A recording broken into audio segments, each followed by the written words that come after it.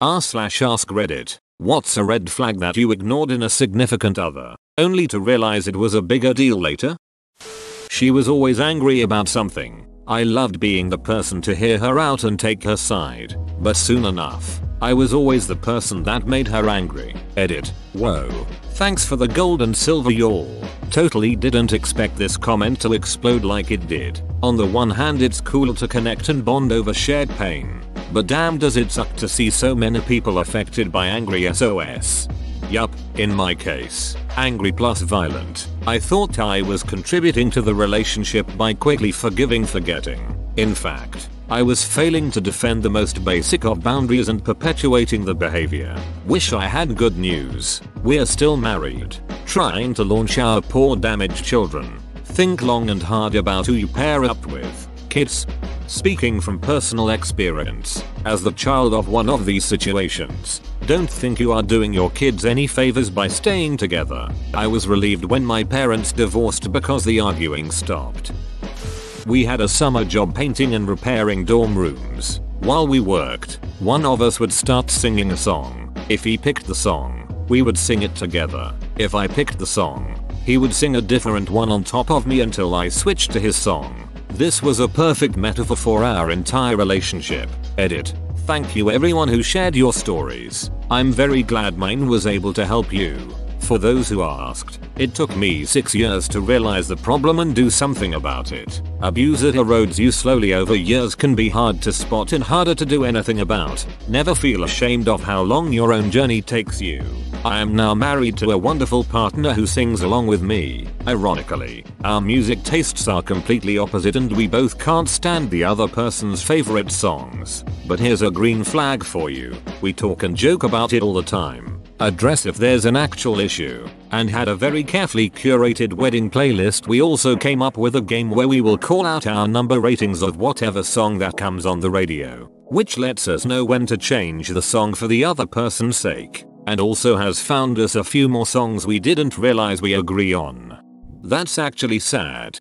I've had friendships like that. It's harder to tell in a group setting. I assumed it was because no one heard me, so I needed to talk louder, but because I got talked over I lost my confidence and talked quieter. Turns out they heard me, just didn't care.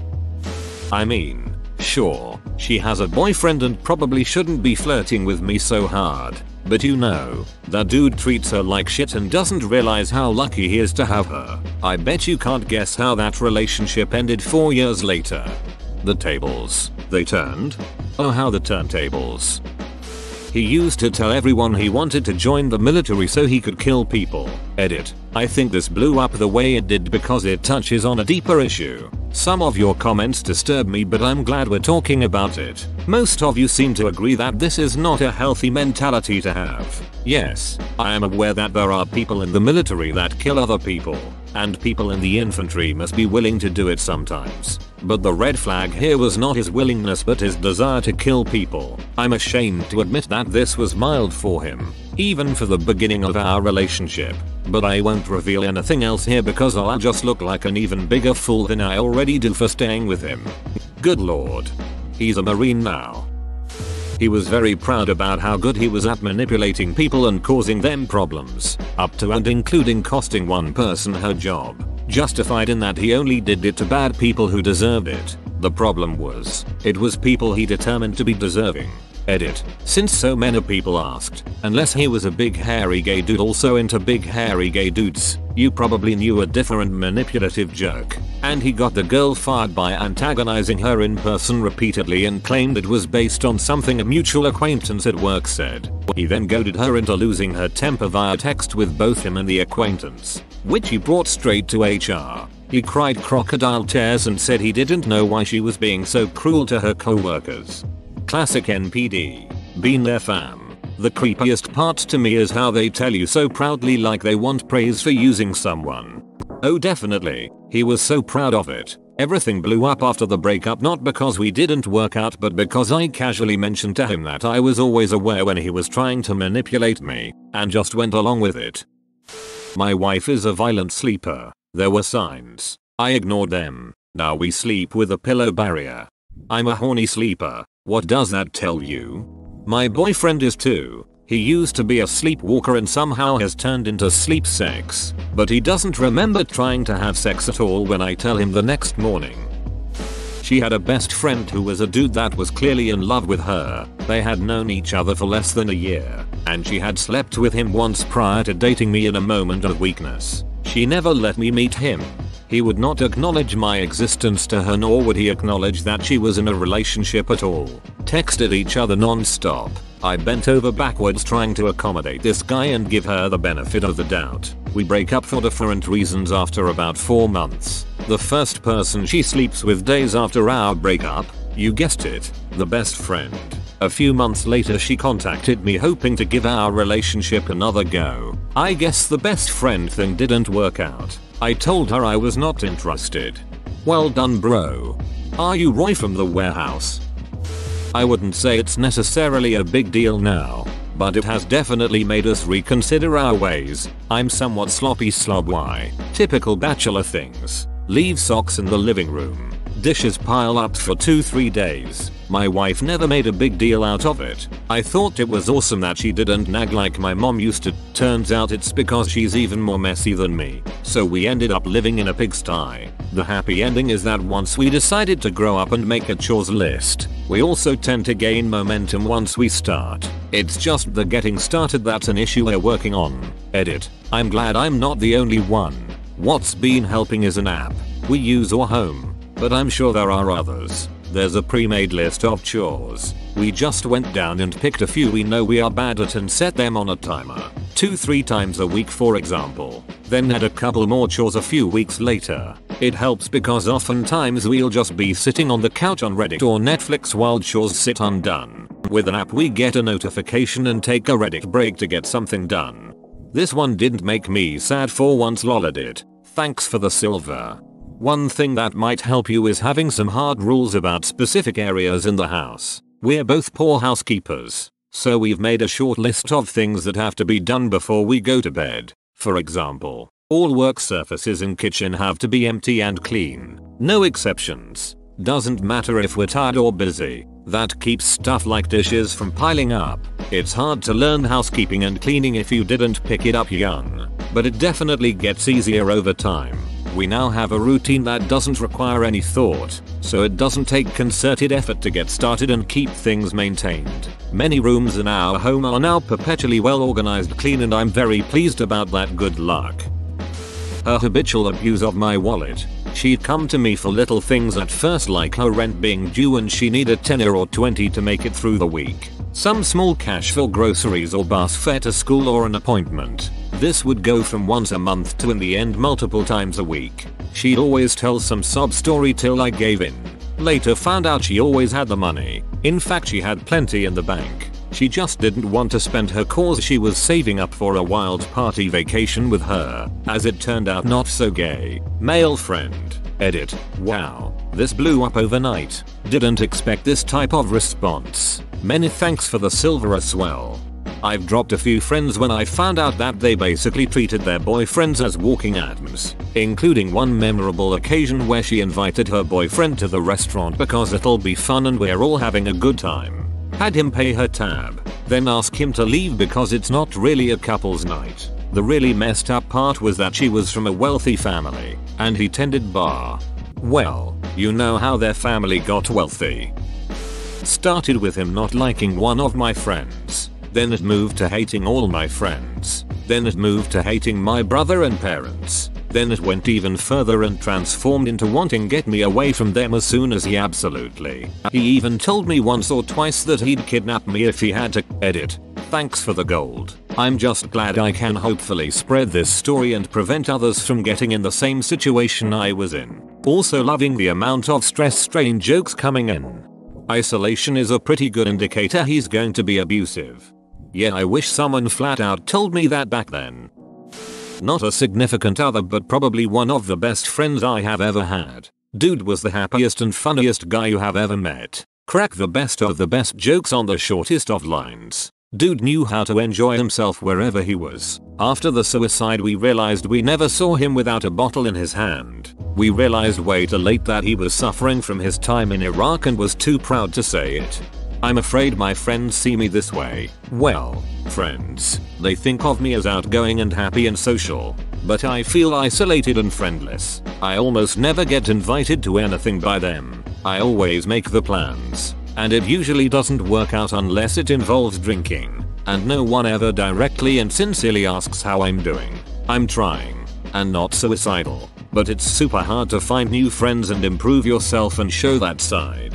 Knowing there are ramifications. Long edit. Mandatory. Never thought this would blow up. I am really happy it's about real emotions. Though, anyone reading, there's some great stuff in the comments. Advice on subs to look at. Places to find exercise and hobbies. General life advice. It's pretty awesome. In the original definition of the word. Reddit. Y'all are great. Despite what gets said. It's been amazing having so many strangers reach out through comments and messages to support me. Anyone else in a hole, reach out. Even if it's on Reddit, there's a lot of people who want to anonymously help you because it's the right thing to do and they're good people. Reddit, you all suck. You ruined my night if reading before bed by helping me. You also ruined my phone battery. I'll keep responding to stuff tomorrow. And my PMs are always open for anyone and any reason. But I'll probably slow down. The stuff I've said go for all the other comments. 2. I'm too lazy to edit this in everywhere. Thanks again everyone. Y'all are awesome. Open bracket. Do I qualify for one of those award acceptance speech subs yet? LOL. Bro, I've been down that street and was doing the same. I was the one planning meetup for friend and planning outings as well. Once I hit my lowest and was planning on suicide. I ran into one of my friends on the beach when I was walking to my location I picked. Once you hit your lowest point and get the help you need, you will know who your true friends are and the ones who are not your friend because you are not the same person. But hopefully you get the help before it goes to that stage. That little details and stories didn't always add up. Any single one could be easily dismissed or laughed off. But they kept coming and kept getting harder to ignore. Turned out she was a compulsive liar. I hope she's better now. I'm pretty sure the cause of this was being molested by her father. Something I later surmised by adding up a bunch of clues and desperately needing to fabricate her own reality. Edit. Apparently this is frighteningly common. And everyone who's been subjected to this has my sympathy. To the many people who owned up to being the compulsive liar but are working on it, all the best to you in your journey of healing. Yep, once you've told all your friends that your parents are never home because they work hard, rather than that they are at home drunk, eventually you kind of sink or swim with the lies. The ones that swim never seem to want to come back to shore. I was a compulsive liar and this whole thread hit me hard. I definitely swam in my lies. But it always wears you down. I've realized not much is worse than trying to juggle around a million different lies. I'm still working on it. I don't have it perfect yet, but I'm getting better. She said Rihanna incited Chris Brown. It was a red flag. She had a severe case of battered woman syndrome and when we got in fights she would taunt me that a real man would slap her for mouthing off. I've actually had somebody I used to be involved with tell me she was proud of her bruises in regards to her latest guy. It's not an easy thing to hear. That is a deep lie buried in so few words. His toxic mother. If I had the chance to do it all again, I still would. He is a wonderful husband and father, but I would drastically lower my expectations of his mother from the onset. My in-laws were pretty shitty from the start. He would fight with them all the time and after we got married they would start using anything I did as an excuse to have a go at him. But I loved him and tolerated it for him. He passed away earlier this year and now they are doing everything they can to screw me out of his estate. Not to mention anything we own jointly, although they are happy to leave me with all the expenses and joint debt. My only advice if you have toxic in-laws, write a will. Protect your spouse and yourself and the family that you created from financial ruin and extra stress. I have no doubt that if my husband knew what would happen he would have run to the first solicitor available to protect me from them. Don't know what country you're in, but in the US the precedent law is clear that his parents have no claim whatsoever if you were married at the time of death. Any estate lawyer should be able to manage that issue in court. I'm sorry for your loss and the struggles you're facing. Good luck to you. Check out r/legaladvice if you need any help with specifics. She told me in passing that she accidentally burned half of her ex's kitchen while she was cooking. Didn't think anything of it until I came home to half of my wardrobe on fire in the backyard. Looking back, I probably should have seen that coming.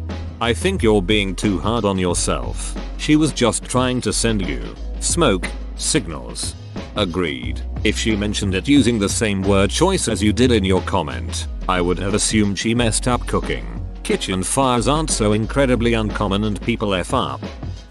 He would go on these weird rants about how controlling and unreasonable my parents were for giving me a curfew, wanting to meet him, making sure I had food and money, you know, being parents cause I was 17 at the time and still in school. Guess who turned out to be completely controlling and unreasonable? Projection is often a huge red flag. Instant gratification that was never enough. A whole relationship of, I need this, I really need this, and as soon as she had it, I bought it. She discarded it and moved on to something else shiny she really needed. I had to always ask for sex. I chalked it up to him being shy. He was gay. I had that happen to me except I didn't ask. We dated for 2 years and he never tried to have sex with me. Gay. I married a lesbian. Man shrugging. For the first 2 months we dated, anytime I suggested going to his place instead of mine, there was always some reason why he couldn't do it. Eventually discovered that he was a hoarder. I had a similar experience with a woman turned out to be married. I had a similar experience with someone who turned out to be in high school.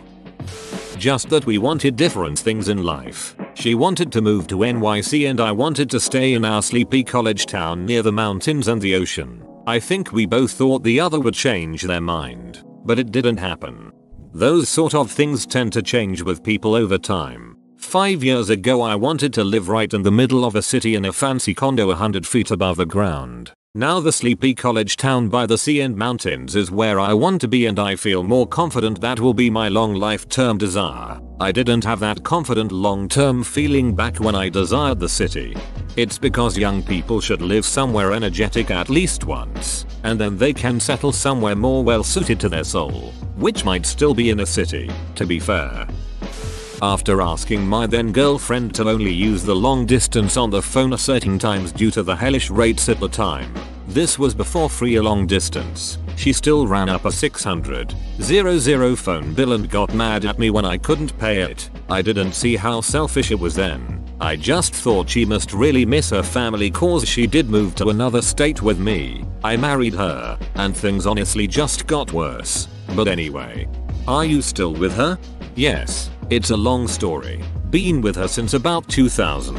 Married for the last 10 years. We were heading straight for divorce in 2016. She had a stroke in January of 2017. I've been taking care of her ever since. Almost all his exes apparently were crazy. We had mismatched libidos from the start. I convinced myself things would get better when we were married. I chalked it up to Catholic guilt. He actually became completely disinterested in sex after we got married. He had brushed me off several times while we were dating. He even went so far as to throw me out of the bed once and tell me to take care of it myself on more than one occasion. The signs were all there. I just ignored it. Whoa, you made it to the end? You're a ducking beast. I'll cut you a deal. Smash like and subscribe for more curated content, bruh. It's free and that's a great price.